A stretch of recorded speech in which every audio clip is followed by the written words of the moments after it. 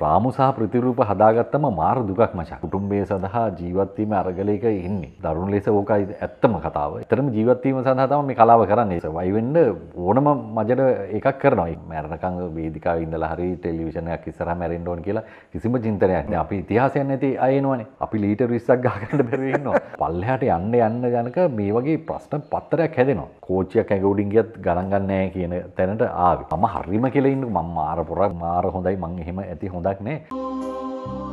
Lines and Beyond ජනක කුඹුකගේ සමග සැරිසරමු. ප්‍රිය මිතුරියනි, අද අපි Lines and Beyond හරහා සම්මුඛ වන්නේ ලෝකයේ පුරා සිදුවන සියලු කලා භාවිතයන් වලත් ඒ වගේම ලෝකයේ පුරා සිදුවන ආර්ථික දේශපාලනික චලනයන් පිළිබඳවත් වේගයෙන් යාවත් කාලීන වන ඔබ ආදරය කරන අතිශය ලයාන්විත රංගදරයෙක් සමග මේ රොෂාන් පිලපිටිය මහතා. අයිබෝන් රොෂාන්. අයිබෝන්. අපි ඔබ අතිශය ආදරයෙන් ගෞරවයෙන් සෙනෙහසින් යුක්තව Lines and Beyond රසික කුලකේ වෙනින් පිළිගන්නවා.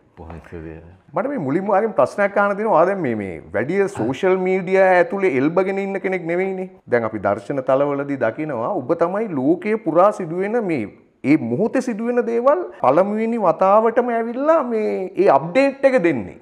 මේක කොහොමද වෙන්නේ?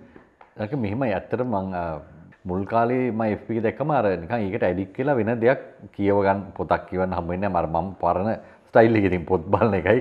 හැබැයි නමුත් අර YouTube එකේ හොඳ අලුත් නිවුස් ටික ඒ ටික බලන්න එහෙම වෙලාවක් නැති වෙනවා අර එක්ක ඇඩික්ට් වුණාම. ඒක සම්පූර්ණයෙන්ම අතහැරලා දාලා ඊට පස්සේ මට ඕන එක විතරයි මම තෝරගන්නේ. ඒ නිවුස් ලයින් එකක් හරි එතකොට ඒ වගේ අප්ඩේට් වෙන දේවල් මට ආස කරන දේවල් විතරයි බලන්නේ. නමුත් අර නිකන් අරකේ කාලේ ගත කරලා ඉද්දදා එහෙම ඉන්නේ නැති එක වෙලාව ඉතුරුණා. දැන් රොෂාන් මේ ලංකාවේ තියෙන දිගම නම් ලිස්ට් එක ගත්තොත් ඒකේ ලිස්ට් වෙනවා රොෂාන්ගේ නමක්. ඒක උඩින්ම ලිස්ට් වෙනවා ආගේ නම. මොකද ඒ තරම් දිගයි නම. මොකද්ද නම?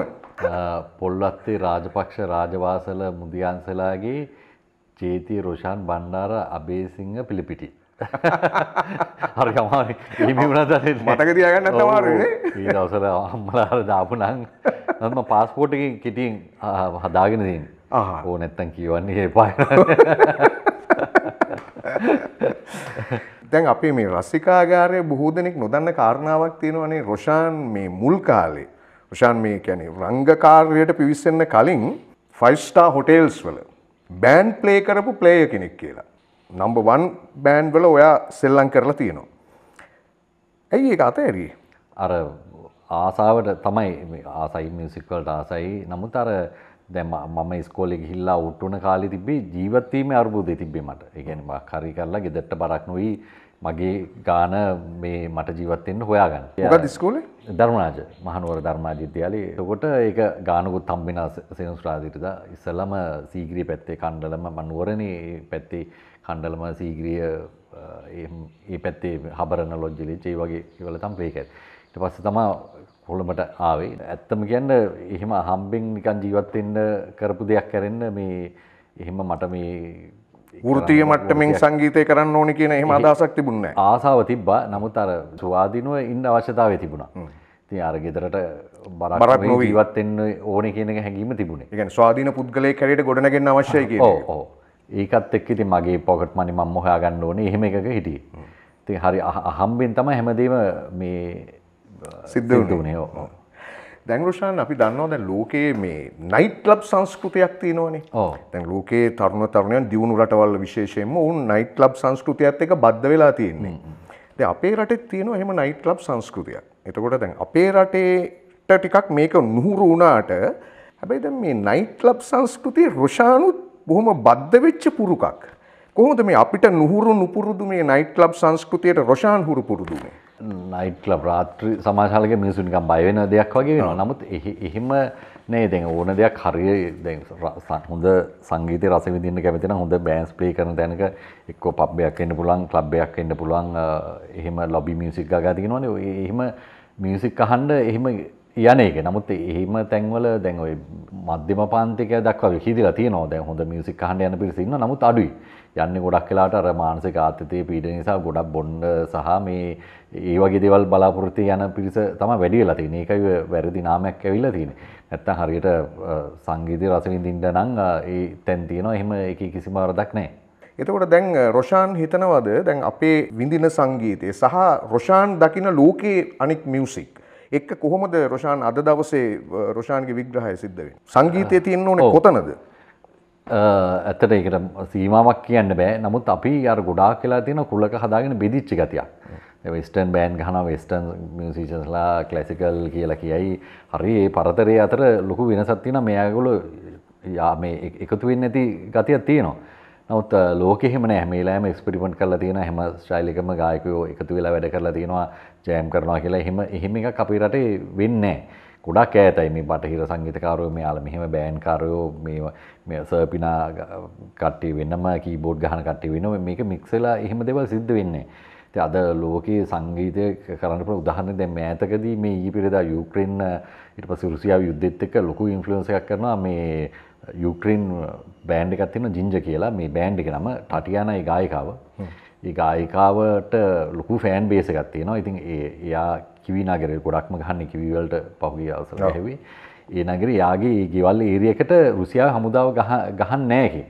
එතකොට රුසියාවේ ලොකු ෆෑන් බේස් එකක් තියෙනවා සහ ඇමරිකාවේ දැන් පදිංචි වෙලා ඉන්නේ ඇමරිකාවේ බෑන්ඩ් එක ඉන්නේ. නමුත් අර දෙමව්පියන්ට අඬ ගහලා තියෙන දෙමව්පියෝ තමයි හේ ඉන්නේ. නමුත් අඬ ගහලා එන්නේ පදිංචියට.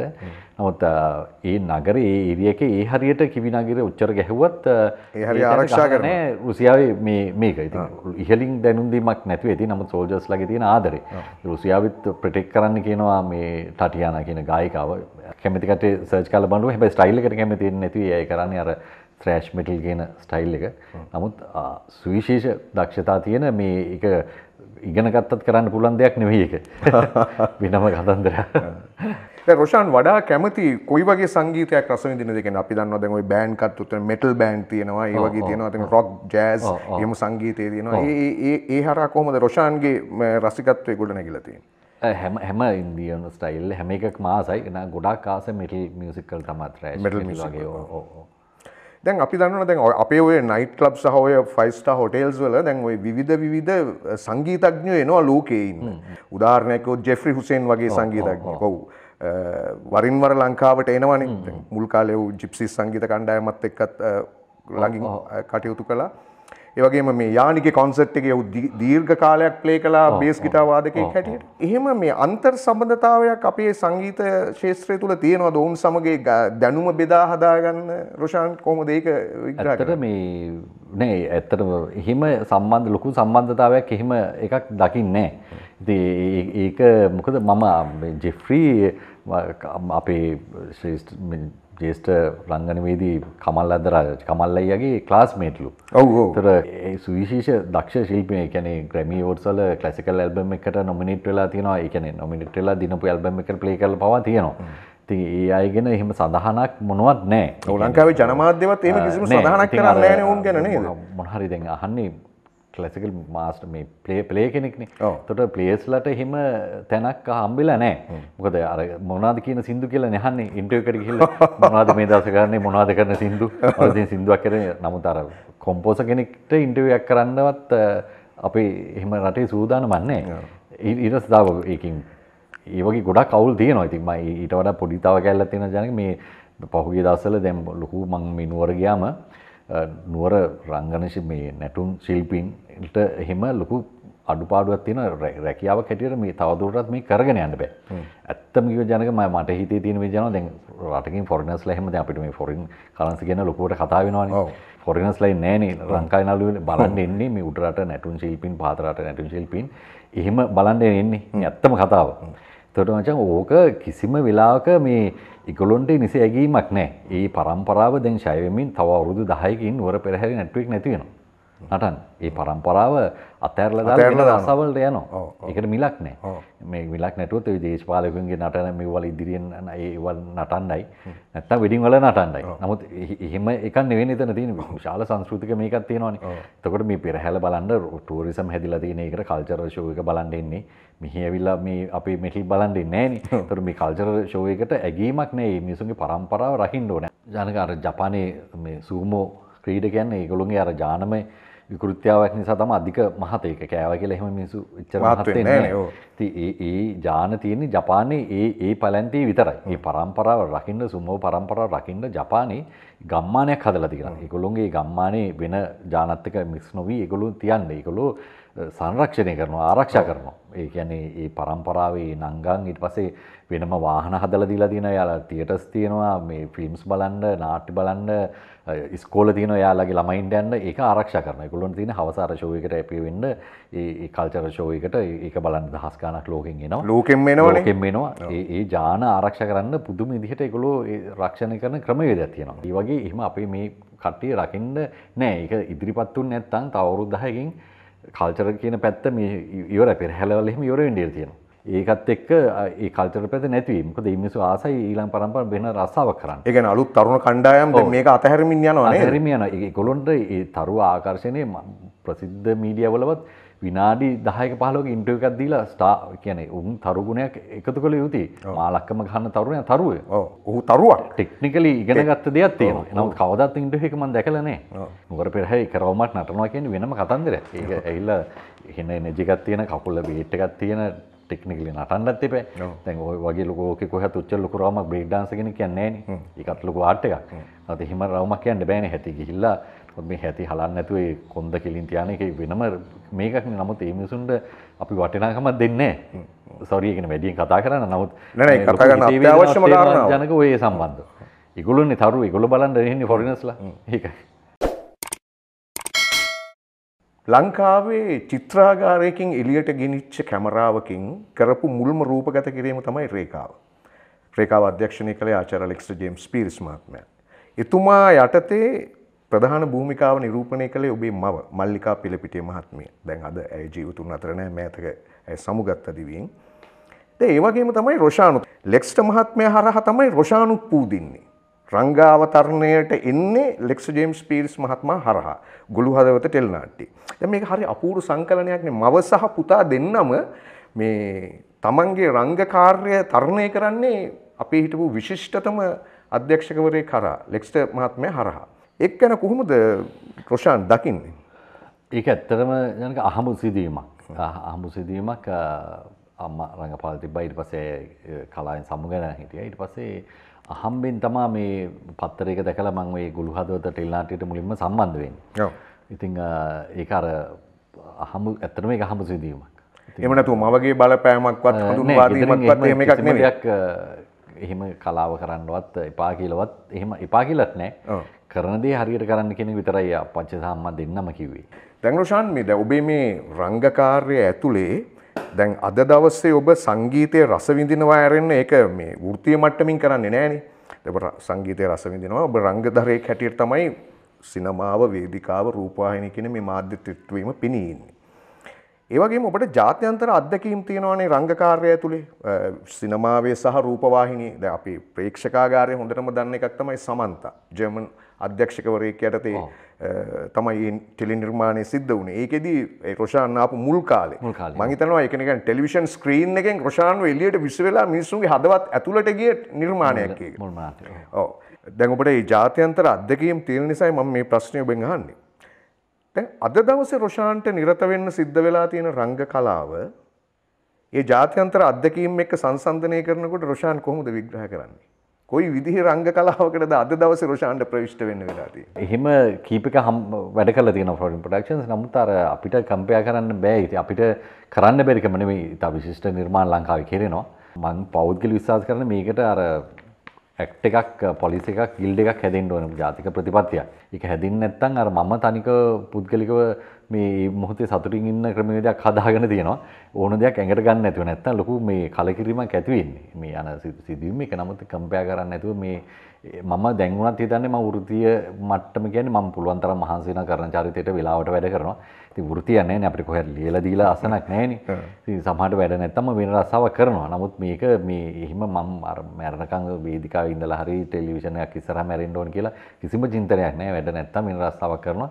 කිසිම මම වැඩ ඉවරලා වාහනේ නගින්නෙත් ඔක්කොම අමතක කරලා මොකද එහෙම ග්‍රිප් කරගත්ත කාලයක් තිබ්බා. නමුත් ඒකේ හරිය මේ වේදනාව වැඩි මේ හැදම කියන ප්‍රතිපත්තියක එහෙම වෙන්නේ නැහැ. ඉතින් ඒක නිසා මේ දැන් පෙරලා ඒ කලාකරුවන්ට යන පේරණ වෙන්න තිය අවුලකුත් තියෙනවා. දැන් එන්ටර්ටේන්මන්ට් එක හැම එකටම ගහනවා. මියුසිකල් ෂෝ එකක් තිබ්බොත් ටිකට් එකක් ගහනවා. වේදිකා නාට්‍ය තිබ්බොත් ජනක දන්නවා. හැම එකටම ටැක්ස් එකක් අය කරනවා. තියටර්ස් වලින්ුත් අය කරනවා වේදිකා නාට්‍ය. ඒක ආයපෝ පෙරලා යන ක්‍රමවේදයක් තියෙන්න බෑ කලාකරුවා වෙනුවෙන්. එහෙම පේරණයක් වෙන්නේ නැහැ. ඒ කියන්නේ නගර සභාවට යනවා, පළාත් සභාවට යනවා, පළාත් සභාවෙන් ආණ්ඩුවට යනවා ඇරෙන්න. ඒක ආයි පෙරලා මෙච්චරක් අපි කලාකරුවන්ගෙන් ගත්ත මුදල එක්කෙනෙක්වත් අවුරුද්දට කියන දැකලා තියෙනවද? කලාකරුවන්ට මේ ආධාරයක් දෙනවා කියලා නිකන් පෙන්නලා එහෙම දෙනව ඇරෙන්න. මේ අර කලාකරුවන් එන්ටර්ටේන්මන්ට් ටැක්ස් එකකින් කොච්චර earn කරාද කියලා මේ ගමක සිබ්බත් ෂෝ එකක්, මියුසිකල් ෂෝ එකක් තිබ්බත් ඒකට ටැක්ස් ගහනවා. ඉතින් ඒ ටැක්ස් අර මුදල කොතනද යන්නේ? ඒක සඳහාද යෙදුවේ ආපහු පෙරලා කලාකරුවන්ට සුබ සාධනයක් සිද්ධ වෙනවද කියලා මෙතෙක් කිසිම රජයකින් සිද්ධ වෙලා නැහැ ඒක. ඉතින් ඒ වගේ තිබ්බොත් කලාකරුවන්ට ඊට වඩා රක්ෂණ ක්‍රමවේදයක් හරි හදන්න පුළුවන්. දැන් ඔය ආටිස්ට් ගිල්ඩයක් ගැන නිතරම දැන් ඔය රොෂාන් හඬ නැගුවානේ. ඒ වෙනුවෙන් වැඩ කළා, වෙහෙස මහන්සි වුණා. නමුත් ඉතින් ආටිස්ට් ගිල්ඩයක් හැදුනේ නැහනේ. ඔව්. දැන් මේකට හේතුව මොකක්ද? ඒ කියන්නේ අපේ කලාකරුවන්ගේ තියෙන මේ ඒ කියන්නේ තේරුම් ගැනීමේ තියෙන අඩුවක්ද එහෙම නැත්නම් කිසියම් දේශපාලනික කාරණාවක්ද? කාරණා දේශපාලනික වෙන්නේ නැති. ඉතින් ඒ රැස්වීම් තියෙනවා මේ කලාකරුවන්ට කරන්නම් මෙහෙමයි කියලා. අන්තිමට ඒගොල්ලෝ අර කීප දෙනෙක් පොලිටිකලි යූස් වෙනවා, යූස් කරගන්නවා. මේ ඒකට දැනගනත් අහු වෙනවා ඇති. ඉතින් අර ඒ කලාකරුවෝ තේලා අසරණ නැති මන් දන්නේ මොකද්ද හේතුව කියලා කොහොම හරි එක තැනකින් බ්ලොක් වෙනවා. කොයි වෙලේ හරි මේක ස්පෑන් වෙලා ක්‍රමවේදයක් හැදෙන්න ඕනේ. මේ කියන්නේ මේක අතිශයින් භයානක කාරණාවක්. අපිට කියන්නේ ගිල්ඩ් එක හැදෙන්න ඕනේ නේ. ගිල්ඩ් එකක් තිබුණොත් තමයි මේක ඉස්සරහට යන්න පුළුවන් වෙන්නේ නේ. නත්තර වෙලා හේ යනවා. ඉතින් අපි මොන හරි කරලා මැල යන වෙනම මම මේ ක්‍රමවේදයක් හැදෙන්න එපා. එහෙම කිසිම දෙයක් නැහැ නේ. දැන් උදාහරණයක් හැටියට දැන් අපේ සීනියර් දැන් ලෙස්ටර් සර්ගේ ගෙදර ලෙස්ටර් සර්ට නෑ එතන අඩු ගන්න මියුසියම් එකක් ලෙස්ටර් සර් කියන්නේ කවුද කියලා. ඔව්. එතකොට එතන අනිවාර්යෙන් මියුසියම් එකක් හැදෙන්න ඕනේ තැනක් නේ. එහෙම එතන මහගම්මසේකර මහත්තයා, අමරදේව මහත්තයා වැඩි ඕනේ නෑ ජනක. දැන් කඩවණු පුරුන්දී යූස් කරපු කැමරා එක මොකද්ද? ෆෝමැට් එක මොකද්ද? ඒ කැමරා ලයිට් බොයිස්ලා කවුද? එහෙනම් පත බර ලයිට්ස් නේ. ඒතකොට ඒව අල්ලපු ලයිට් බොයිස්ලා කවුද කියලා සඳහන් නැහැ. උදාහරණ ගන්න එන්ටර්ටේන්මන්ට් ජෝතිපාල මහත්තයා ගත්ත ෆස්ට් රෙකෝඩින් එක කොහෙද කරේ? මොකද්ද රෙකෝඩින් ෆෝමැට් එක? කවුද ප්ලේයර්ස්ලා? කොහොමද කරේ? ඉතින් මිනිස්සු වෙලාවට පෝස්ට් කාඩ් එකට බස් එකේ කරගහගෙන ආපු ප්ලේයර්ස්ලානේ. ඔව්. ගිටාර් එක නම්මනම් එතකොට ඒ ප්ලේයර්ස්ලා කවුද? අමරදේව මහත්තයාගේ ෆස්ට් රෙකෝඩින් එක කොහෙද? මොකද්ද කරපු ස්ටුඩියෝ එක කියලා එහෙමනේ මචං ඉතිහාසයක් හැදෙන්නේ. ඉතින් ඒකට මේ භූමියක් අල්ලගෙන ඕන ලොකු කොන්ට්‍රැක්ට් ගහගෙන හදන්න දෙයක් නැහැ. අඩු ගානේ සංස්කෘතික අමාත්‍යාංශයට පුළුවන් මේව හැම දත්ත ගබඩා කරන්න. දැන් කම්පියුටර් එකට පොඩි මේකකට වෙනකන් දත්ත ගබඩා කරන්න. මාල්නි ෆොන්සේකා මහත්මිය ගත්තොත් පුංචි බබා ඒක කොහොමද දත්ත තියෙන්නේ බෑ. දැන් අපි ඉතිහාසයක් නැති අය එනවනේ. කාලයක් ගියාම කවුද මොනවද කියලා දන්නේ නැහැ. නිකන් ඉවින් එනවා වැඩ කරා ගියා. එතකොට හරි භයානක මේ පුරුද්දක් ඒක ජරා පුරුද්ද. අපේ ලෝකෙ කොහේ ගත්තත් ආටිස්ට් කෙනෙක් එල්විස් ප්‍රෙස්ලි ගත්තත් තියෙන විස්තර තියෙන ෆස්ට් රෙකෝඩින් එක මත ස්ටුඩියෝ එක මත එහෙම විස්තරයක් නෑ අපේ. මේක නිකන් අර හිතුව මතයකට අපි ඇදගෙන යන එකක් වෙලා තියෙන්නේ.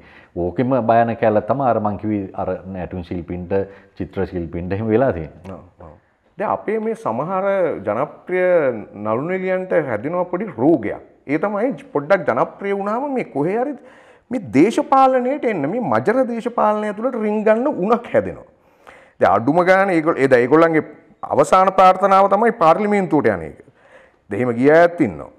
දැන් අනිත් පැත්තෙන් එතනට යන්න බැරි නම් ප්‍රාදේශීය සභාවකට හරි එහෙම නැත්නම් නගර සභාවකට හරි මිලෝ වැඩක් නැති තැනකට හරි තල්ලු වෙලා පුටුවක වාඩි වෙන්න තමයි try කරන්නේ. මේ රෝග ලක්ෂණය කොහොමද රොෂාන් අඳුනගෙන තියෙන්නේ? එකම දේ තමයි ජනක ඕකට හරි අර පොලිසි එකක් නැහැනේ. සර්වයි වෙන්න මාර ප්‍රශ්නයක ඉන්නේ. දැන් සමහර ආටිස්ට්ලා ඉන්න කිසි ප්‍රශ්නයක් නැහැ. 5 ස්ටාර් හොටෙල් එකක කන්න පුළුවන්. කුලී මේ පොඩි මේ පාරේ ඉන්න තියෙන කඩේකින් කන්න බෑ. සමහර අර රාමු සහ ප්‍රතිරූප හදාගත්තම මාර දුකක් මචං. ඒ කියන්නේ ඒ තමන්ගේ රාමුවටයි ප්‍රතිපත්තියටයි ගහනකොට මම හරිම කියලා ඉන්න මම මාර පොරක් මම හරි කියලා මගේ සිස්ටම් එකම විවේචනය කරලා මට දරා ගන්න බෑ. මම සර්වයි වෙන්නේ අර රාමු සහ ප්‍රතිරූපතට. එතකොට මචං මේ ජනක එහෙම හදාගත්තම තියෙන අවුලක් තියෙනවා. එතකොට ඒ සර්වයිව් වෙන්න ඕනම මජට එකක් කරනවා. එක පාර්ට් එකක් පොලිටික්ස් වෙන්න පුළුවන්, එක පාර්ට් එකක් මොකක් හරි එකක් වෙන්න පුළුවන්. ඉතින් ওই ප්‍රශ්නේ. නමුත් හැමෝම අහිංසකයි. ඉතින් මේ සර්වයිව් වෙන්න කරන ජීවත් වීම සඳහා කරන අරගලේ එකක්. ඉතින් මම හිතනවා ඉතින් මන් දන්නේ එක එක්කෙනා අවංක චින්තනාවෙත් එන්නේ නැති හැම කරගන්න දෙයක් නැතුණත් එන්නේ නැති හැම ඉන්නත් ඇති. නමුත් අර ආර්ට් එක තුලින් දේශපාලනය කතා කරන්න පුළුවන්. එහෙම ඉන්නවා අපිට. තමන් කරන මාධ්‍ය ඇතුලේ දේශපාලනය කතා කරන්න පුළුවන් නේ. තමන්ගේ නිර්මාණය ඇතුලේ. එහෙම අපි කලාකරුවන් ඉන්නවනේ මේ මොහොතෙත් ඉන්නවනේ. ඉතින් විශිෂ්ට රංගන ශිල්පීන් අධ්‍යක්ෂකවරු ඉන්නවා මේ මොහොතෙත්. ඉතින් ඒකත් එක්ක තමයි හරිද. ඒක නිර්පාක්ෂික නියම විදිහට ඔළුවට යන්න පුළුවන්. ඉතින් ඒක කරන එක තමයි කලාකරුවෙකුගේ යුතුයකම කියලා මම හිතන්නේ. නමුත් ඉතින් පෞද්ගලික ආසාව නම් එහෙම ඇත්තටම රටගෙන මේකක් නම් එහෙම කරත් වරදක් දකින්නේ නැහැ. මොකද ඔය තියෙන සියලුම අර කුටුම්බය සඳහා ජීවත් වීම අරගලයක ඉන්නේ. ඒ අතිශයින් මේ දරුණු ලෙස ඕකයි ඇත්තම කතාව. ඉතින් අර ඕකට මොනවත් කරන්න දෙයක් නැහැ ඉතින්. දැන් රොෂාන් හොඳ තැනකට ආවා. දැන් ඔය රොෂාන්ගේ මේ කෙනෙක් අපි කියමු ගැටය කාලේ කියලා මොකද තරුණාවදී කියලා කියන්න බෑ. මොකද ඔබ තාම තරුණයි. අවුරුදු 17 18 වයස් සීමාවේදී රොෂාන් මූණ දීපු සමාජ ආර්ථික දේශපාලනික ප්‍රශ්න සහ අද ඉන්න මේ තරුණයා මූණ දෙන ආර්ථික දේශපාලන ප්‍රශ්න සංසන්දනාත්මකව බැලුවොත් කොහොමද රොෂාන්ගේ විග්‍රහය වෙන්නේ? ඒ කියන්නේ ඒ කාලේ රොෂාන් මූණ දීපු ප්‍රශ්න අද ඉවරද නැත්නම් ඊට වඩා ඒකම අද එහෙම්මම තියෙනවද? නැත්නම් අද ඊට වඩා වැඩිද? මොකද්ද වෙලා තියෙන්නේ? එකම ප්‍රශ්නේ දිගුවක්. එකම ප්‍රශ්නේ දිගුවක්. ඉතින් මේ එහෙම වෙන්න හේතුව ඒ කියන්නේ ඒක ඉවරින් නැති සීමාවක් නැති විදිහට ඇදීගෙන යනවා. නමුත් තරුණ හැටියට ඕනම කෙනෙක් බාල මහලු හැමෝම ඊටාම IQ එක පොලිටිකල් IQ එක තමන් විසින්ම දිනු කරගන්න ඕනේ. ඒක කවුරුත් එළියේ රැස්සිමස් ස්පීකර් එකක් දාලා කියන එක ඔබ්සර්ව් කරගන්න නැතුව IQ එක highly තැනක තියෙන්න ඕනේ අපි මේකෙන් බේරෙන්න නම්. අපි ගිලිමින් ඉන්නකොට ආයේ වෙන කතන්දර උඩින් බහැලා අනම්මනම් ඔය එකට ඉඳලා කඩාන කියලා මං හොඳයි අර යන අරකයි මෙයා දැන් අපි යත් එක තරහයි ගගා මේ මෙච්චර අපි අන්දන කොටත් ඉන්නවා නම් ඒක මාර කරුමයක් ඒක. ඒ නිසා IQ එක highly මේ තැනක අපි ගොඩනගා ගන්න ඕනේ. ඉතින් අපි මාර දැන් මම ඒ වයසට මම එක 80 ගණන් වල 90 ගණන් වල මෙවට එක මොන දීලා තියෙනවා මේක ඉවර වෙයි කියලා හිතුවට ඉවර වෙන්නේම නැහැ නේ මේක චීන ඒක මං කිව්වා මම ඇත්තටම ජීවත් වීම සඳහා තමයි මේ කලාව කරන්නේ. ඒක ඇනලයිස් කරන්න පුළුවන් ඒක බඩගොස්සර ආදී මොනවද කියන එක. යම් ප්‍රමාණික තෝරනවා නාට්‍ය ගොඩක් තෝරන්නෙත් නැහැ ජනක. ඇත්තම කියන්නේ එහෙම කරන්නත් නැහැ. මන්ට මේක නැත්තම් මම වෙන මොන හරි කරනවා. මගේ තුල තියෙන සතුට මම නැති කරගන්නේ. මේක මම ඔය එක පාරක් නුවර කොළඹ ප්ලේ කරලා මම බස් එකේ යනකොට කඩු ගන්නවා හරිද ඔය 80 90 ගණන් වල තිබ්බ කලබල හරිය බස් එකේදී මචං බස්සනවා. බස්සලා අර ගෝණි බිල්ල කියලා ඉන්නවා විනාඩි තප්පර 30ක් විතර මචං මෙහෙම බලාගෙන ඉඳලා ඔළුව වෙනුවට ඇතුළට ගත්තා. ඔව් ගන්නවා නැත්තම් මෙහෙම කරොත් මචං නෑ කියන එක බස් එකට දානවා. කඩු ගන්නා හැරිදී මිනි ගඳයි. ඒක කඩු ගන්නා හැරිදී අත තියන්නත් බෑ. මූණ මෙහෙ පේන්න ඉන්නත් ඕනේ. අර මිනි ගඳ එක වහන්නත් බෑ. මෙහෙමිනෝ මචං අර ගෝණි බිල්ල හින ටයිම් එකක් බලන්න හිටියා. ඒක මචං ජීවිතේ හිනම නිකම් මරණ බය කියන එක මරණ බය සහ ඇයි මේක මෙහෙම විය යුතු දෙයක්ද කියන ෆීල් එක. ඊට පස්සේ ආය නෑ කියලා ඉතින් බස් එක දැම්මා එදා ෂේප් වෙලා ආවා. ඒ කියන්නේ මට ඊට පස්සේ හිතන්න ගත්තා ඇයි මෙහෙම වෙන්නේ කියලා. අර හැඩහුරුකම් අනුව නිකන් ෂාප් වෙනුමක් තියෙන ෂෝට් එක එහෙම කපලා ඉන්නවා නම් මේ ඒගොල්ලෝ නිකන් මේ මොකක් හරි ඒ දවස්වල තිබ්බ අරගල කරු වගේ. ඒතර මම අර ඉස්කෝලෙන් අවුට් වෙන්න කිට්ටුව මචං කොණ්ඩේ වැව්වා. එතකොට මේ කුඩුකාරය වගේ. එතකොට ඒගොල්ලොන් පොඩි පොඩ්ඩක් සර්වයිව් වෙන්න අදහසක් තියෙනවා. විප්ලවීය කට්ටිය නෙවෙයි. එහෙම chance එකක් තියෙනවා. එතකොට ඉතින් එහෙම ඒක නිසාත් කොණ්ඩේ ආසයි සහ ඒකටත් වැව්වා ඒ ඊට පස්සේ ඉන්න බැරි තැනක ආවා. ඊට පස්සේ මම මේ නිල්ලම කියලා මෙඩිටේෂන් සෙන්ටර් එකක්. එතන ගොඩ්ඩින් සමරට්ට මහත්මයා කියලා තමයි ටීචින් වලට හිටියේ.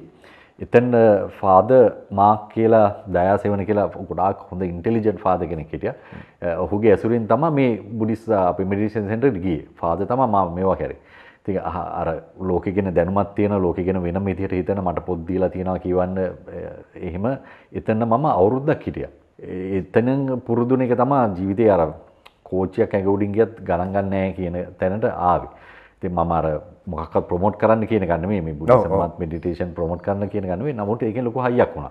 ඉතින් මම ක්‍රිස්තියන් ඒ හරි ඇසුරත් මේ බුද්දිසම් හරි ඇසුරත් ඒ ගොඩාක් වැදගත් වුණා. ඒ කාලේ මං ගේ එහෙම එකට නේ ජීවත් වෙන්නේ. දැන් මේ පාර යන්නේ නැහැ, නුවර පාර යන්නේ නැහැ. ඇදයි යනවා. ඒක බෑ ප්‍රැක්ටිස් කරන්න මොනවත් බෑ. දැක්කොත් ඇදගෙන යනවා. ඉතින් ඕකත් එක්ක මේ හැංගිලා ඉන්න තමයි ගියේ. නමුත් වෙනම ආලෝකයක් ගත්තා ඒකෙන්. ඒ හරහා දැන් රොෂාන් දැන් අපි දන්නවනේ දැන් මේ පහුගිය කාලේ අරගල තිබුණා විසා උද්ඝෝෂණ තිබුණා සමහර දැන් අපේ නායකින්ට තනතුරු අතහැරලා යන්න වුණා. දැන් මේ සමස්තය ඇතුළෙම රොෂාන් ඉන්නේ හරි මැද තැනක. මේ බොහොම මධ්‍යස්ථ තැනක ඉන්නේ පොඩි ඒක දැන් එළියෙන් ඉඳලා බලනකොට රොෂාන් ඒක දැනෙනවා පොඩි ආධ්‍යාත්මික කමක් කියලා. දැන් ওই රොෂාන් කියපු එකේම දිගුවක්ද ඒක. ඒ කියන්නේ බුද්දිසම් ප්‍රැක්ටිස් කිරීම ඇතුළේ.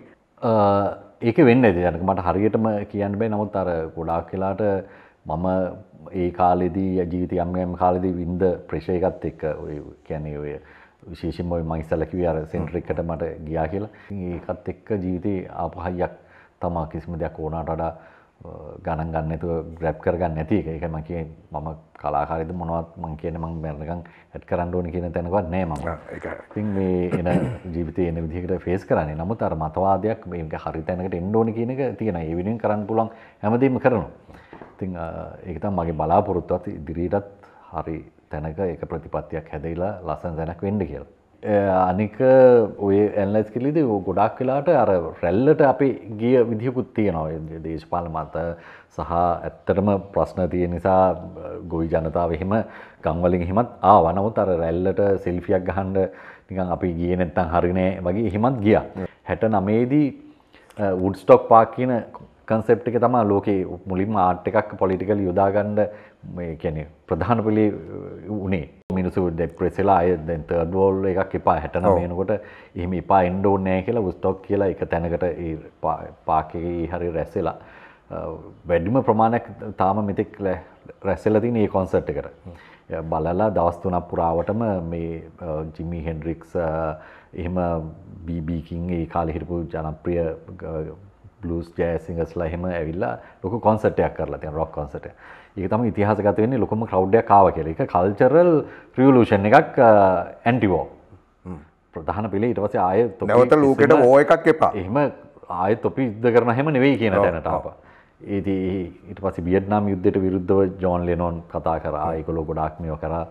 ජෝන් ලෙනොන් වෙඩි තියලා ඝාතනය කරා. ඉතින් එහෙම හැම වෙලාවෙම ආර්ට් එක තුලින් දැන් ඒ කවුරුත් වුඩ්ස්ටොක් පාක් කියපුවම අද වෙනකන් ලෝකෙ ගෞරව කරන එක සමරනවා විශාල වශයෙන් තර්ඩ් වෝල් එකක් ඉන්නේ නැති වෙන්න බලපෑම් කරපු ආර්ට් එකට සම්බන්ධ අය හැටියට ගරු කරනවා. අන්න ඒක තමයි දේශපාලන ආර්ට් එක තුලින් කරන්න පුළුවන් දේශපාලනය නේ. එහෙමයි කියලා ජිමි හෙන්ඩ්‍රික්ස්ලත් ඒ කාර්ය කිසිම ඡන්ද ඉල්ලන්න ගියේ නැහැ. ඒගොල්ලෝ කිව්වේ නෑ කිසි කෙනෙක්ව මරන්න අයිතිය නැහැ. හැමෝටම එක සමාන කෑම බීම කාලා ජීවත් වීම අයිතිය තියෙනවා කියලා. අර ඒකේ තියෙනවා මූලාරම්භයේ හිපි කල්ට් එක හැදුනෙත් එතනින් කියන එක. නමුත් ඒක හරියට ෆැක්ට්ස් ඇන්ඩ් ෆිගර්ස් නේ. ඒගොල්ලෝ සමහරක් අය ඇනලයිස් කරලා තියෙනවා. ඒකෙන් පස්සේ තමයි කෙනෙක්ට ආදරය කිරීම, එහෙම වැටලා හිටියා, එකට එහෙම තැන් තැන් වල විහිදුනා, එක තැනක ජොබ් කරන්න නැතුව ට්‍රැවල් කර යන්න ගත්තා. ලස්සන තැන් වල ගිහිල්ලා අර වාහන නවත්තගෙන ඒ තැන් රස්සා කරනවා, ආයෙ ට්‍රැවල් කරන කල්ට් එක පොපියුලර් වුණේ වුඩ්ස්ටොක් පාක් එකේ 69 කියන එක. ඒක වැදගත් ලකුණු 69. දැන් මේ වර්තමානයේ දැන් අපේ රට බුන්වත් කියලා ප්‍රකාශ කරලා ඉවරයිනේ. දැන් එහෙම තියෙද්දි මේ බරපතලකම තේරුම් නොගන්නා ලංකාවේ දේශපාලන පක්ෂවල හැසිරීම ටිකක් විසුළු සහගතයි නේද? ඔය ඒක හැම කාලෙම එහෙමනේ. ඒ තමන්ගේ එජෙන්ඩා එක ක්‍රියාත්මක කිරීමනේ තියෙන්නේ ඒගොල්ලෝගේ රැකියාව කරන්න. ඉතින් ඒකත් එක්ක අර වැස්ස වෙලාවේදී කොහොම හරි ටෙලිනාටි ඉතුරු ටික ෂූටින් කරගන්නවා වගේ කොහොම හරි කරන්නේ අර හරි කමන්නේ බැරි වුණොත් දැන් අද රැට ඊට පස්සේ එහෙම කුඩයක් කරන් එන්න කියලා. ඒ වගේ වැඩක් වෙලා තියෙනවා. අපි ඇත්තටම ජානක දැන් මේලා අපි බලන්නේ ලස්සන හොරර් ෆිල්ම් එකක්. අපි සල්ලි දීලා අපි අතින් වියදම් කරන හොරර් ෆිල්ම් එකක් බලනවා. අපි කියන්නේ අර මාර හොරර් ෆිල්ම් එකක් බලන්න කියලා එහෙම හොරර් ෆිල්ම්ස් විතරක් බලන හැටියක් තියෙනවානේ. අතින් ඒ වගේ අපි මේ දුක විඳින්න පුරුදු වෙලා ඒ විදිහට ඉන්නවා. නමුත් මේකට ක්‍රමවේදයක් අවශ්‍යයි. අර පොලිටිකල් IQ එක හැම මිනිහාගේම ගොඩනගා ගන්න ඕනේ හරි තැනකින්. ඒකට අධ්‍යාපනයේ ඉස්කෝලේ අධ්‍යාපන පාසල් අධ්‍යාපනෙම නෙවෙයි. තවදුරටත් අපි කොහොමද කොතනද යන්න ඕනේ කියලා. ලෝකයේ පිළිබඳ ස්ටඩි එකක් අත්‍යවශ්‍යයි නේ. එතකොට තේරෙනවා වාට ගන්න මේ වටපිටාවේ වෙන්නේ මොනවද කියන එක. මේ ජෛව පොලිටික්ස් එක කොහොමද මේක යූස් කරන්න හදන්නේ, අපි කොහොමද ඉන්න ඕනේ කියන එක. ඒත් තමන්ගේ කාර්යභාරය තියෙනවා මේ ඇරගන්ට් නොවි කරන එක තමයි වෙන්න ඕනේ. ඇරගන්ට් වෙලා මේක තවදුරටත් විනාශ නොවි මිනිස්සු ඝාතනය වෙන්න ඕනේ කිසිම හේතුවකට. හරි විදිහට හරි මාර්ගේ තෝරගන්න මිනිසුන්ට හයියක් තියෙන්න ඕනේ. ඒක පුද්ගල ආදායම පල්ලෙහාට යන්න යනක මේ වගේ ප්‍රශ්න පත්තරයක් හැදෙනවා. ඉතින් ඒක හරිම ඛේදවාචකයක්. සමානව හැමෝටම මේක පුද්ගල හයිවේ තියෙනවා නම් බඳින්නද ළමයි හදන්නද ලිවිං ටුගෙදර්ද ඊට පස්සේ හරි තීරණේ ගන්නවා. දැන් නෑ පැකේජ් එක ගන්න හදලා තියෙන්නේ අපේ ජීවිතේ. ඒක නැති වෙනවා ඒක පුද්ගල ආදායම ඉහළ යන. ඒකයි අනික් රටවල අපි අතර වෙනස. තියෙන වෙනස. රොෂාන් දැන් අද දවස වෙනකොට පූර්ණ කාලීනව රංගනයේ යෙදෙන ශිල්පියෙක්නේ. එතකොට දැන් අපි කුටුම්බ ජීවිතය ගත්තොත් කුටුම්බ ජීවිතය කියන්නේ විවාහය එහෙම පූර්ණ කාලීන රංගනයේ යෙදෙන රංගදරයෙකුට පහසුවක්ද නැත්නම් ඒක ටිකක් කරදරයක්ද? ඒ කියන්නේ රංගනයේ විතරක් නෙවෙයි මම කියන්නේ කිසියම් වෘත්තියක ඉතා වේගයෙන් නියැලෙන කෙනෙකුට. ඒකත් ඔළුවෙන් හැදෙන එකක් තමයි. දැන් අර මම මගේ ලයිෆ් ස්ටයිල් එක මේ වයිෆ් එක කතා කරන එක එයා දන්නවා. පුළුවන් විදිහට ජීවිතේ ෂෙයා කරගන්නවා. හැම ටයිම් එකක්ම ගෙදරට දෙනවා. ඉතින් ගොඩක් බිසිත් නැති නිසා ගොඩක් ගෙදර තමයි. ඒ නිසා අර අපිට පුළුවන් විදිහට දැන් අපි මේ හරි ඉඩ ප්‍රමාණ පොඩි නමුත් අපිට රූෆ් টොප් එකේ යනක මේ පොඩි එළවලු එහෙම අපි ගෙදරට අපි කඩින් ගන්නෑ. එළවලු ටිකත් අපිම හදාගන්නේ. මුල් කාලේ මම ඇත්තට කියන මලකට වතුර දාපු මිනිස්සෙක්වත් නෙවෙයි. නමුත් මේ වයිෆ් මේක පාන්දර නැගිටලා කරද්දී නිකන් පව් කියලා උදව්වට ගිහිල්ලා පස්සේ ඒක නිකන් ලව් එකක් වුණා. ටිකක් දවසට දෙපාරක් දාන්න ඕනේ. අවුව වැඩි නිසා රූෆ් টොප් එකේ පාන්දරයි හවසටයි. මම පාන්දරක දාලා යනවා. එයා හවසක දානවා. වෙලාවකට මම ඒ වගේ ෂෙයා කරගෙන නිකන් වෙනම එකකට ආවා. ඉතින් අර ලයිෆ් එකේ මේ ඒ වගේ ෂෙයාරින් කියන එක තමයි. ඉතින් එහෙම අපහසුවකුත් නෑ හරියට මේ ජීවිතේ බෙදාගත්තම.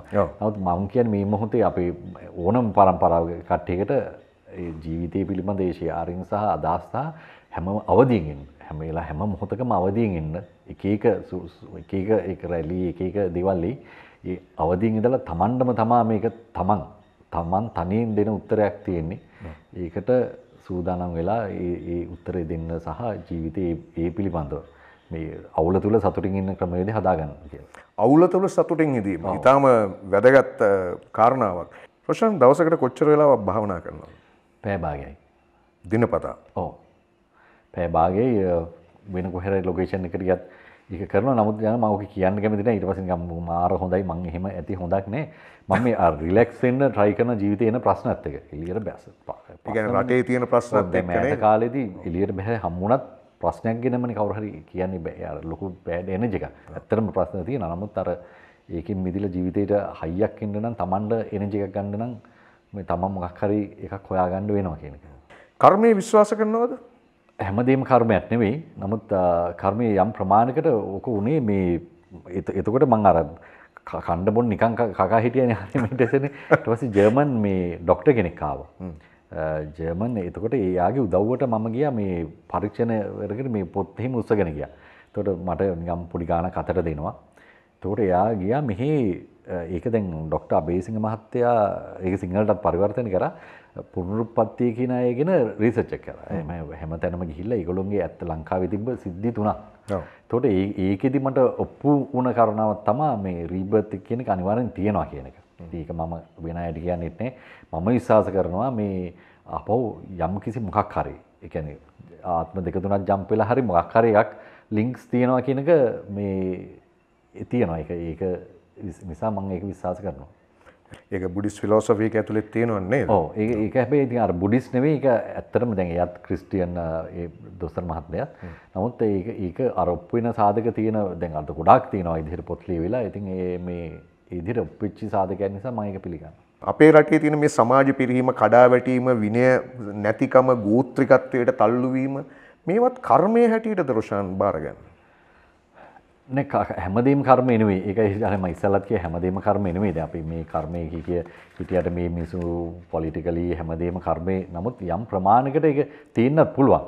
අර සුදුසු තැනක සුදුසු විදිහට ඉපදින්න නැතිකමත් ඒක කර්මයක් කියලා මේ කියන්නේ. ඉතින් ඒ වගේ එකක් වෙන්න පුළුවන්. මොකද නැත්තම් වෙන රටවල් වල තියෙන අතිරූප දේශ වාසෝචය කියනවනේ නේද? ඉතින් අර වෙන මිනිස්සු ගෞරවයක් නැහැනේ අපි. ඉතින් ඒක එන්න ගිවිහෙන්නේ කරා වැටෙන රටක ලක්ෂණයක් ඉතින්.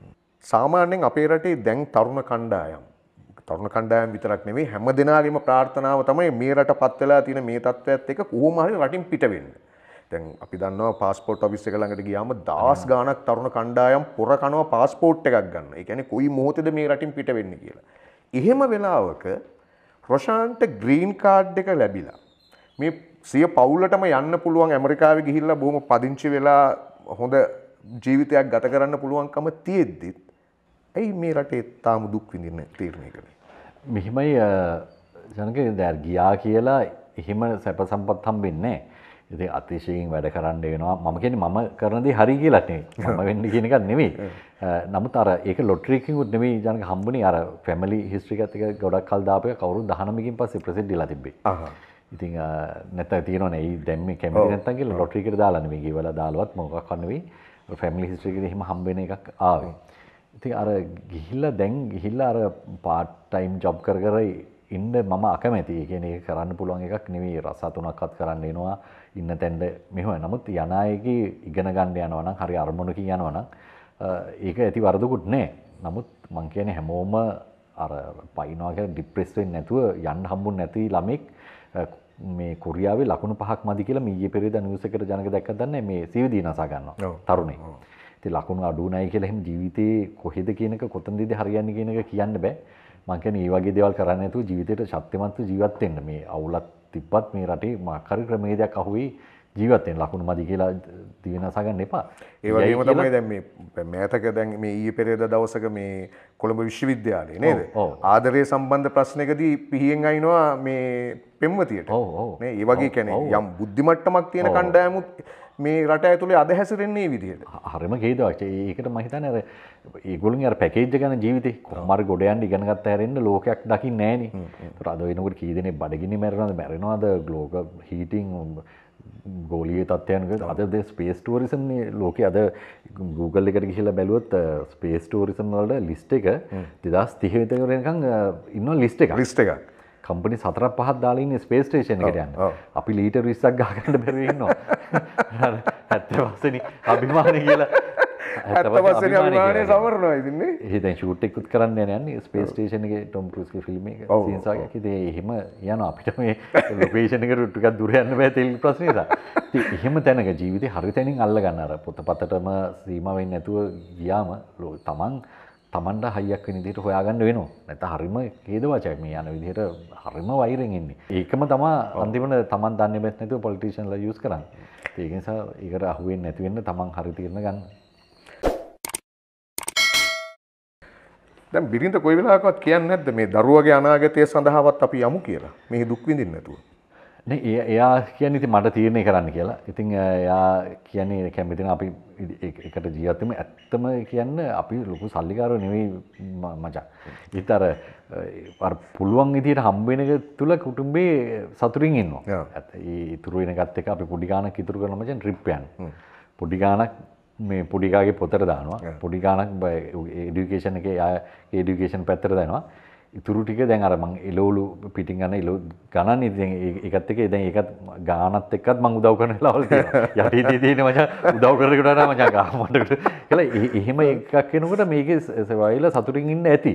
ඉතින් අර ලොකු හීන කියලා ගියොත් බල්ල බලල්ලු වගේ පැය ගණන් වැඩ කරලා එහෙම ඒකට හැදෙනවා. ඉතින් එහෙම මං හිතන්නේ ඒක එන ලයිෆ් එක එන විදිහට මේ රටේම තමයි මේ ජීවත් වෙන්නේ කියන එක. නමුත් මම හිතන්නේ මේ සිස්ටම් එක හරියන්න ඕනේ. ඒ වෙනුවෙන් Tamanne කරන්න ලොකු කාර්යභාරයක් තියෙනවා. ඒ මොනවාද හරිම අවදියෙන් ඉන්න, හරි තීරණ, හරි වෙලාවට, හරි දෙයට ඉදිරිපත් වෙන්න කියන එක. ඒක හරි. කවුද රොෂාන්ගේ ජීවිතේ වීරය? ජීවිතේ වීරයෝ ගොඩක් ඉන්නවා. එකක් මගේ දෙමව්පියෝ. ඒකට හේතුව මට කිසිම දෙයක බලපෑම් කළා නැහැ. අපේ අපච්චිලා වතුපාලික හැටියට සහ වෛද්‍යවරයෙක් ආයුර්වේද වෛද්‍යවරයෙක්. ආයුර්වේද වෛද්‍ය වෘත්තිය දිගටම ඒකේ මිලකට සල්ලි වලට කරපු කෙනෙක් නෙමෙයි. ඒ අපච්චිට තුනේ මට වගේම ජීවත් වෙන්න තමයි වතුපාල මේකට යන්නේ නැත්තේ. මේ එහෙම නැත්තම් එහෙම කට්ටියක් නෙමෙයි ඒගොල්ලෝ. ඉතින් අම්මත් ගොඩක් පොතපත කියපු අම්මගෙන් එන්නදී අවශ්‍ය ඉන්නත් ඇත්තේ. මේ ඉංග්‍රීසි මැගසින්ස් වලට ලිව්වත් එක්ක ලංකාව වුමන් කියන එකට එහෙම. ඉතින් ඒකත් එක්ක නමුත් එහෙම වීරයෝ ගොඩක් ඉන්නවා. ඒ අතරේ මයි දෙමව්පියෝ. ඊට පස්සේ මට ආගම පැත්තෙන්ම නෙවෙයි එහෙම දර්ශනවාදීව එහෙම ඉන්නවා ගොඩක් අය. හැමතැනින්ම හොඳ දේ මම ගන්නවා. ඉතින් ඒක වෙලාවකට මගේ වීරයෝ මේ පාරේ කතා කරන මේ යාචකයේ බව දේවල් ගන්න තියෙනවා. ඊටමත් හිත වෙනම විදියට හිතන මොකද මට ඒ වගේ පුද්ගලෙක් හම්බුණා ලෝකෙ වැඩියෙන්ම සතුටින් ඉන්න මිනිස්සයාට කැටගරි කරලා පිටරටින් ඇවිල්ලා ප්‍රංශ කණ්ඩායමක් කරා. ඒකෙදි හම්බුනේ ගාලු පාරේ යනකොට රෙස්ටෝරන්ට් එකක් තියෙන පාරේ ඉන්නේ බස් නවත්තන බෙන්තොට හරිය මචං ඒක නම අමතකයි මට එතන සිකියුරිටි මහත්තයෙක්. එයාගේ සුනාමියෙන් මුළු පවුලම ගිහිල්ලා මචං. එතකොට එයාට සුනාමි ඒ වටේ ඉන්න කට්ටිය ආධාර දීලා ඔක්කොම කරලා නමුත් එයා එකෙන් වෙහෙරක් හදලා දීලා තියෙනවා. තාම කරන්නේ සිකියුරිටි වැඩ. එයාගේ පඩියෙන් කපන්න ටොෆී ටිකක් සාක්කුවේ දාගෙන මචං එන්න ළමයින්ට දෙනවා. එන්න හැපි. අර බස් ගන්න එන්න මහත්තයා කොහොමද තේක බිවද සතුටින්ද කියලා මචං එයා ඒක එන්ජොයි කරනවා. ඒක ෆේක් එන්ජොයි එකක් නෙවෙයි. ඊට පස්සේ අර බලන්නේ අර තරංග තියලා මේ නේ ඔළුවට මොන හරි එකක් තියලා මේ බලන්නේ මේක ෆේක්ද නැද්ද කියලා. ෆේක්ද නැද්ද කියලා. ඒකෙදී යා ලෝකෙ තුන්වෙනි තැනට තේරුණා. ඒක මම දන්නේ ඇයි නිවුස් එකට ගියේ නැති කියලා මේ ගහලා බලපුවම Google එකේ ලංකාවේ මේ මහත්තයා ඉන්නවා. ડોක්ටර්ස්ලා ඇවිල්ලා මුළු රටේම ලෝකෙම කරපු රටවල් 170 ගානක කරලා තියෙනවා. ඒකෙන් හොයාගත්ත කෙනෙක්. ඒතකොට ප්‍රබල එයාගේ එන හයිලි තැනක ඔළුව තියෙනවා. අච්චර ව්‍යසනයක් සිද්ධ වෙලත් නේ. වෙලත් ඒකට ෆේස් කරලත් ඒ ඉන්න එක ගැන. හෙල්දි ලයිෆ් එකක් ගන්න සතුටින් අවදියෙන් ඉන්න. ඒක තමයි කියන්න තියෙන්නේ මේ රටේ ජීවත් වෙනවා නම් හොඳ අවදියෙන් ඇස්කාන් අරගෙන Taman තීරණය කරන්න මොකක්ද හරි කියලා. හරි. එහෙමනම් අපි කුටුම්බය ගැන බෑ සඳහන් වුණා නමුත් මම කැමති රොෂාන්ගෙන් ඒක නැවත දැනගන්න. ඉතින් මායි රිද්මා ඇත් YouTube නාලිකා කරන රිද්මා පිලපිටිය කියලා මේ ගෙදර ඇත්තම විදිය පෙන්වන එක තමයි කරේ. මං හිතුවෙත් නෑ අර මිනිස්සු අතරට එහෙම යයි කියලා. දැන් අද කාලේ අර ගොඩාක් වෙලාට ඩබල් මීනින් තියෙන එකක් හරි එහෙම නැත්නම් වෙන ප්‍රොහයි ජනප්‍රිය ප්‍රහයි යන ඒව කීපයක් නාලිකා තමයි ලංකාවේ ගොඩක් මේ රීච් එක වැඩි වෙනවා කියලා කියන්නේ. ඉතින් ඒක නිසා මම කිව්වා මේක මේ කාලේ පටන් ගත්තා අඩු ගන්න ඔයා YouTube කරන්න කලින් YouTube එක කවුද හොයාගත්තේ කියලා ඉගෙන ගන්න ඒක ඔයා කියන්න ඕනේ නැහැ. නමුත් ඉතිහාසය දැනගෙන ඔකට කරන්න. නමුත් ටික ටික එයාට කැමති යම් ප්‍රමාණයක් පිරිසක් හැදිලා එනවා. ඒකම තමයි මම ජනකට කියන්නේ. අනක ඉතාමත්ම ඉවසීමෙන් තෝරා බේරගෙන ඉවසීමෙන් මේක කරන එක ගැන ස්තුතිවන්ත වෙනවා. ඒ කියන්නේ මේක ජනක ලේසි වැඩක් නෙමෙයි. දැන් ඔයාගේ ස්ටයිල් එක පොඩ්ඩක් මචං වෙනස් කරලා මොන හරි කම්මඩිය මොකක් හරියක් කරොත් මේක රීච් එක වැඩි වෙන එක. නමුත් අර ඒ පොඩි පිරිස ඇති. ඒ සංවාදයන්නේ ගොඩනගාගෙන හදන්නේ. රටක් වෙනුවෙන් ලෝකයා වෙනුවෙන් සංවාදයක් හදන්න බලනකොට ජනකට ස්තුතිවන්ත වෙනවා. මේ මම ඒක මුල් කාලේදී කරනකොටත් මම ඕක කිව්වා ජනක මේක බලාපොරොත්තු වෙන්න එපා ලොකු මේ රීච් එකක් මේ කඩානි බිඳගෙන යන එකක් කියලා. නමුත් මේක go slow and steady. ඒක තමයි පැවැත්මක් තියෙන්නේ. මේ සංවාදය තුලින් අපිට ලොකු ෆෝරම් එකක් හදාගන්න පුළුවන්. ඉන්ටෙලෙක්චුවල් අපිට මේ සම්බන්ධයක් ගොඩනගා ගන්න පුළුවන් මිනිස්සු අතර මේ හොඳ නරක අතර තියෙන දෝලණය වෙන ජීවිත පිළිබඳ. ඒක හරි. රොෂාන්ගේ ජීවිතයේ තේමා පාඩය මොකක්ද? අත්තහි අත්තනාතු. තම හිසට තම අත පමණයි කියන එක. ඉතින් ඒක ඇත්තටම සත්‍යයක්මයි. අත්දලා ඕනම කෙනෙක්ට ඒක දැනෙන එක මොහොතකදී. ඒකයි මං කිව්වේ කවුරු මොනවා කිව්වත් කී දෙනෙක් මොනවා කිව්වත් මීඩියා හරි මොන හරි වටපිටාවේ හරි තමන් හරි දේ හරි තීරණය ගන්න. ඒ තමන් රැකෙන්නේ එතකොට. ඒකයි.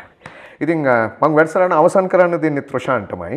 ඒ කියන්නේ රොෂාන් කැමති තැනකින් කැමති උපුටනයක් අරගෙන ජීවිතයට රොෂාන්ගේම ජීවිතයට සම්බන්ධ වූ මේ සමාජයට වටිනා කියන උපුටනයක් අරගෙන අපි මේ වැඩසටහන අවසන් කරන්න කියලා. ඔව් මේ උපුටනේ ඇත්තටම මම ඉස්සෙල්ලා කියපු එකක්ම තමයි. ඒ කියන්නේ ජනක අර අපිට පොත්පත්වල ලොකු වියතුන් කියන දේ තියෙනවා. නමුත් අර ඒ තුල ජීවත් වීම තමයි අමාරු. ඒකයි මගේ ජීවිතේ මම අත්දකින්න දේ නම් මගේ ජීවිතේ රාමු සහ ප්‍රතිරූප නැහැ. ඉතින් ඒක මම ඉගෙන ගත්තේත් ගොඩින් සමරත්න මහත්මයාගෙන්. ඒක භාවිතය තිබුණ දෙයක් වුණාට ලෝකෙ ඒක ප්‍රායෝගිකව ඉගෙන ගත්තේ ගොඩින් සමරත්න කියන මෙඩිටේෂන් ගුරුවරයාගෙන්. ඉතින් රාම සහ ප්‍රතිරූප තියෙනකොට Tamanට හර්ට් වෙනවා, රිදෙනවා, ඒකට ඇටැක් කරන්න යනවා, ඇරගන්ට් වෙනවා. විවෘත මනසකින් ඇටැච්මන්ට් එකක් නැතුව just let it go ඕන දෙයක් අතල්ලා දාලා විවෘත මනසෙන් බලන ඉන්න මේ යන දේවල් දිහා. ඒකට Tamanට හරි විදිහට දකින්න පුරුදු වෙයි.